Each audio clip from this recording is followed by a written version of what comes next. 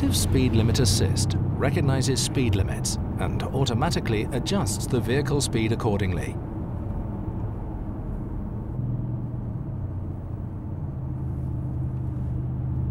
Speed limits recognized via camera or navigation system are displayed in the instrument cluster and adopted by Active Distance Assist DISTRONIC automatically as set speed. Traffic sign recognition by camera also works with gantries and temporary roadwork signs. Where the maximum speed is not limited on motorways, the recommended speed of the according country is supplied by the navigation system as the new set speed for DISTRONIC. Implicit speed limits, for example 100 km per hour on country roads and 50 km per hour in cities in Germany, are also supplied by navigation.